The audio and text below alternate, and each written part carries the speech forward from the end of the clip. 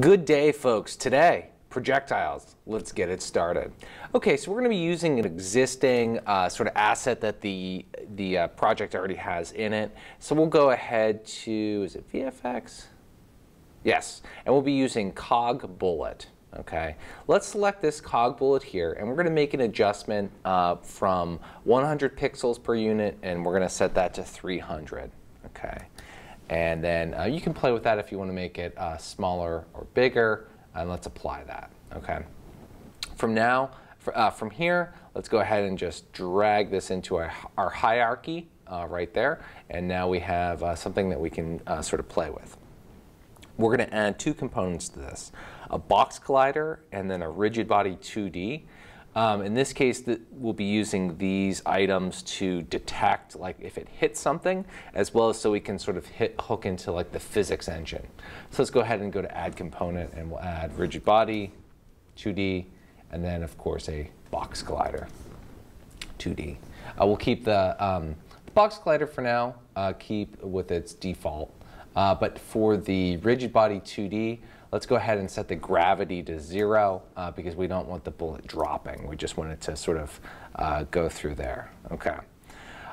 So we are good with that. And let's go ahead to our scripts folder, and let's create a new script, C# script, just called Projectile. Okay. The spelling of this is going to matter, so make sure you're spelling projectile correctly. Projectile. Okay. Okay. So we're going to be associating this projectile script with our. Oh, let's also rename this prefab as well. We're going to call this prefab. Let's call this. We'll call this projectile as well. Okay, so here we got that. And while we're here, let's go ahead and just click and drag this projectile script onto the projectile object. So we should just have a script that doesn't really have anything that we can play with at this point. Okay? So let's go ahead then, and we are going to do some scripting. Okay? So let's go ahead and open up that projectile script. All right, so I'm going to go full screen here a second. All right. Okay, get out of here. Hey, I don't care. Get out of here, man. Okay, let me just increase the size. Okay, cool. Okay, so we're going to do some things. We're going to first of all hook into onStart. We're going to set it up so that we're going to hook into the physics system. Okay, so I just copied and pasted that. We're going to be making a rigid body 2D variable. That will, onStart, we'll be setting it up so that we'll be grabbing the current physics from our rigid body 2D physics engine. We also, below, let's just put here, we're going to need to create a variable, a global variable across all of the, that we can access from all of our different functions within this class. Let's just call this, it's going to be rigid body 2D. Rigid body 2D. This is sort of old hat at this point, but we're basically creating, we're setting aside some memory of the computer to sort of like stand by and be ready to hold information about like the sort of physical information for this projectile. Okay, so now we're going to go ahead and below this update, so make sure that we've got it below the bracket for update, but before that last bracket, we're going to go ahead and we're going to be creating a function called launch. Okay, so now let's examine this. Public void launch. Okay, so public, accessible by any other sort of program or class or whatever in our game. Void, meaning it's not going to return anything, it's just going to do something. And then this is the name of the function. It's called launch. And what do you think launch is going to do? Launch is going to launch this projectile. Now, what parameters does it take? Like, what sort of information can you provide this function in order for it to do something? It's going to accept vector2, a vector2 type that it's going to be called given the placeholder value, placeholder or like formal parameter of direction. So remember, vectors can accept an x and a y. Value. So it's basically like when you call the launch function, you can provide an x and a y. And then force is sort of, it's going to be of the type float, so it can be like 22.3, 333, or whatever. So force is going to be like how forceful that is going to be. We then call upon that rigid body 2D, and it's going to be given going to be given the parameters that we pass to it as far as direction and force. Okay, so the next thing we're going to do, and this will be called, we'll eventually be adding this to Ruby.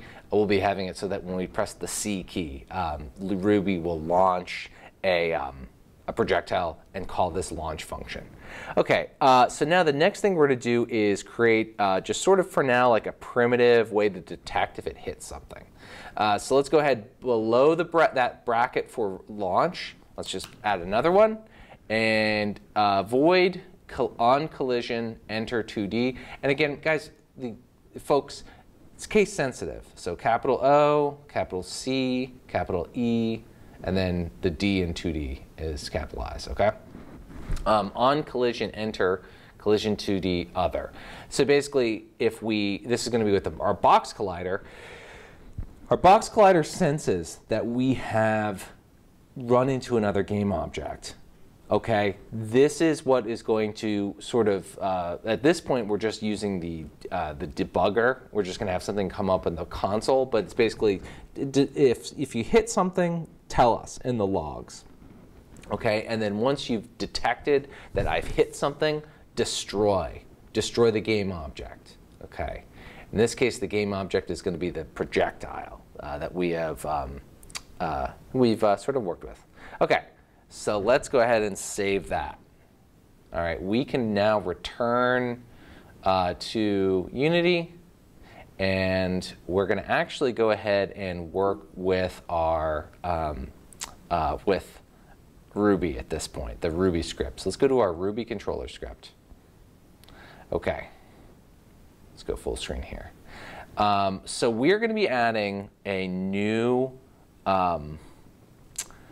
variable. It's going to be type public, okay? And it's going to basically be, I think, sort of interesting. We're going to be able to accept another game object as a variable. We just programmed a game object called projectile. So let's go ahead and just check out the syntax for that. Where am I as far as like where I'm putting this? It's right where I put, starting at the kind of the class definition up here. So right after the first bracket. Okay, and I'm just going to set it up as, was it public? I got to make sure I get this right, because it's the first time I've used this variable type. It's sort of interesting in my mind. Okay, we're going to be just, here we go. So we're just going to call this public, capital G, game object, and then it's going to be projectile prefab. Is that what we want? Let's make sure this is what I want. Might have to come back here and check it out, but I think we should be okay. Let's make sure we got this. Okay, that's good, that's good. Yes, okay, good. That is correct. And this will basically be, we can go back to Unity in a little bit. But first, yeah, let's write the launch function. Okay, so we'll go ahead and create a new function called launch. Where are we going to put that? We can put it like, I'm going to do after change health. Okay, so for me, we look at the open of change health and then the close of change health. So for me, it's going to be like line 87. It might differ for use, but basically put this before the final bracket. Okay. This is pretty big. Ton of stuff here. And you might want to just reference the sort of written instructions at this point. I'm going to now go ahead and discuss all the things that this does. Okay, and note that it goes off the screen. Okay, which actually I can sort of just set it up so that it's like visible. Yeah, that looks a little bit better. Okay, so we have a function called launch. Okay, now note too, it's not public. So it's just going to be something that Ruby has the ability to do, which we're going to have it set up. Eventually, it'll be called by the whenever we press the C key. But let's talk about what's going on here. So we say here that whenever the launch function is called, and this is pretty complicated stuff, but it's not horrible. We're basically going to create we're going to have a variable called projectile object of the game object type. Okay. And how will we define that? Okay, so we're going to basically have whatever on. So remember, when it comes to a equal sign, when it comes to C#, and like at least Ruby and Python, those are two other programming languages. We're reading right. We're starting on the right, and then we're assigning whatever happens on the right to this thing on the left. Okay, so basically there's going to be something called projectile object. And what is projectile object going to be? It's all the stuff on the right side of this equal sign. Okay, so now let's talk about the stuff on the right side of the equal sign. We're going to instantiate. Okay, instantiate something that we've not encountered before. To instantiate something is to create kind of like a new instance of. It's to basically say, I've looked at these instructions. I'm going to now create something based upon a certain set of specifications, and I'm going to I can create like any number of these things. So I'm going to instantiate a new object, a game object, and I am going to use the following parameters. Projectile prefab, which we're sort of in the process of creating with our projectile CS, as well as what we did in Unity. We're going to then give it a position. We're going to put it slightly, and where is this position coming from? It's coming from where Ruby is currently. We're going to set, so we're going to start off with Ruby's current position. We're going to set it a little bit away from us. And then I had to look this up, and in the text instructions, it basically said, they're like, don't worry about it. It just means no rotation. So I'm gonna sort of parrot that for now. Basically, it's saying this: create a projectile like a little bit offset from where Ruby is. All right. And that object we call projectile object. Once you've instantiated that object, we're going to go ahead and reference the projectile, properties.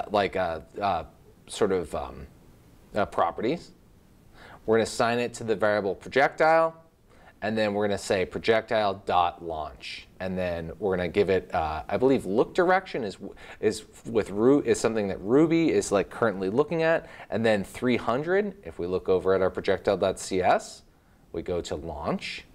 We see here that the direction is based upon, so this is now in projectile.cs. We see that direction is the first parameter that's accepted, and then force is the second one. So if we go back to Ruby, we see launch something in the direction that Ruby is facing, and give it a force of 300.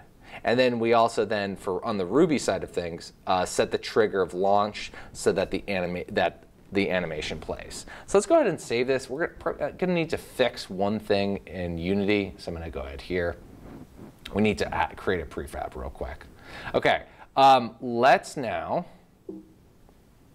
go ahead and just set this projectile. Let's put this in the prefabs folder. OK, and then let's also delete this from the hierarchy. Let's go ahead to the Ruby prefab. Scroll down, and you see here, there's that projectile prefab. I hope I didn't accidentally put a space there. I should be OK. But so now this is when in our code we created this variable right here. OK. This is the sort of the impact of adding this line of code here on line 7 is now in the editor. We have something that we can just sort of do some clicking and dragging with, and dragging and dropping. So we created this projectile. One thing you can do too, click on this lock button so that in case when you click on here, it normally would switch over. So just click when you're in the Ruby, when you have the Ruby prefab selected. Actually, let's make sure we have it open free. Yeah, that's good. Just set that little lock there so that it's locked on Ruby. OK, so where it says game object, let's go ahead and drag and drop projectile. OK, And now we can unlock, and let's just go back to the game. Okay, so let's go ahead and we need to add one more thing to Ruby. I forgot about the detection script when we want to set something up, do this. So we got to go back to Ruby. Okay, so that's Ruby controller.cs. We had just added this launch function, which would go ahead and launch, but now we need a way to have it set so that it knows to launch the launch function. So let's go ahead and find the update function. There we go. So for me, it's line 36. Okay. So now what we're going to do is let's go to where it says like a little bit right after is invincible, and let's look after. So this bracket here is what ends the update function. So we basically want to check every time there's a frame update. We want to see did the user press the letter C. So for me, it's going to be the last bracket before the fixed update thing. So for me, it's line 60. Yours might be a little bit different. Okay. All right, so I'm going to go ahead and just add this here. And this is if, and I'm going to clean this up a little bit. If input get key down, key code C. If the user presses the letter C, call the function launch, which we defined. So let's save this and let's test it. And there should be an error, which is supposed to happen, but let's see here a second. It should only come up when we call the launch function. Okay, so there's Ruby. So now we press the letter C, and you see it immediately kind of like, and we get a collision, but you see it kind of like instantly kind of despawns. That is okay. Okay. What's happening is there's a as soon as you're launching it, there's a collision with Ruby. So that's good in a way. I think there's also, yes, null reference exceptions. We'll discuss that in a moment, okay? So, but yes, so it seems like things are actually working. Good. Okay, at this point, let's go ahead and we are going to fix the problem, okay? So the problem, first of all, is, let's go to here to projectile.cs. Okay, again, the way to access that should just be, you get your project, you go to scripts, and then we're going to be working with projectile and Ruby controller, okay? All right, so for projectile.cs, we have to change something, okay? So the first thing we got to do is set it up so that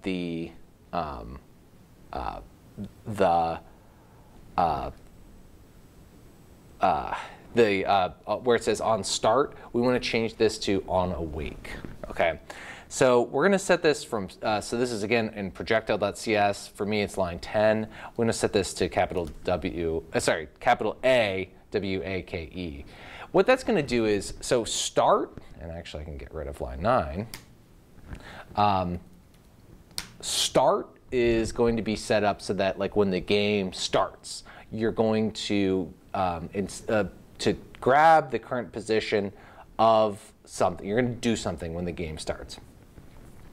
Well, when the game starts, there are no projectiles.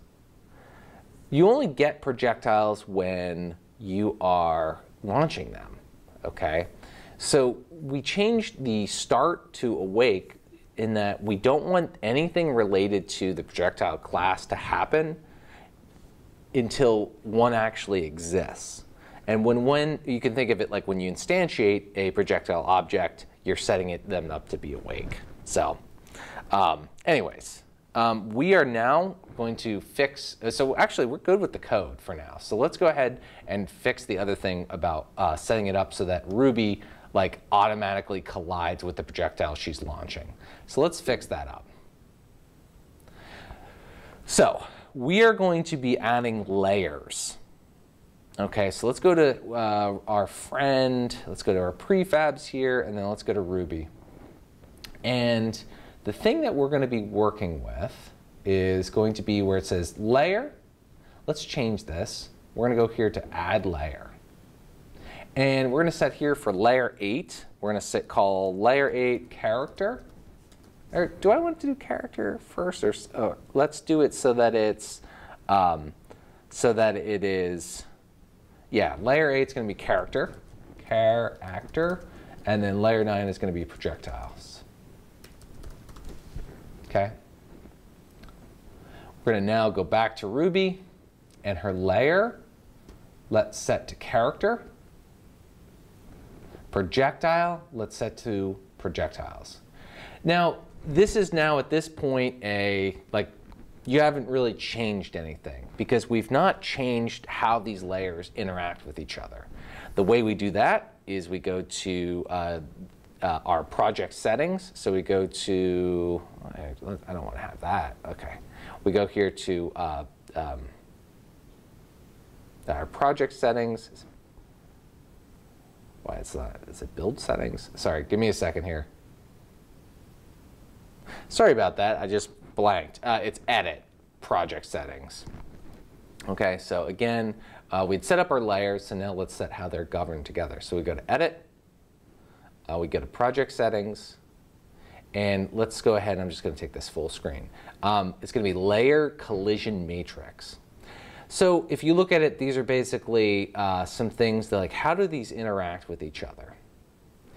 I want you to go ahead and look at it like it's going to be this first column, and we want it so that projectiles and characters do not interact.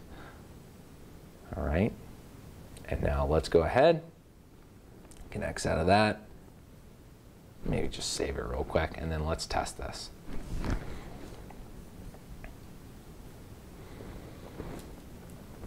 There we go. So we see that we've got all the things happening that's supposed to happen. When the object, and you can actually see it, like every time I press the C key, a projectile object has been instantiated. And then also whenever it collides with something, it is, like in this case, those are tiles, so they're not going to do this, but it is colliding with something. And you saw that if we look at our console, we see what it collides with. And when it collides with something, it automatically destroys itself. So pretty good stuff, folks. Pretty big lesson, but I don't know. We created projectiles. So we did some physics. We did some really cool stuff. Good stuff, folks. I wish you the best of luck. Awesome.